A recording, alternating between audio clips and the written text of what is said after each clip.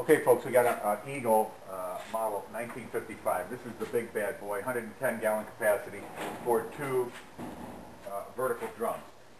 Comes with one cradle for a drum. Comes with a high shelf for some individual cans.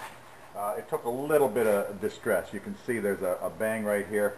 The doors popped out just a tiny bit up here. This is all sheet metal. We got pushed in here in the front just a little bit. And this one's nice and straight. This is where it got hit. The door closes fine. It comes with two keys. It does lock.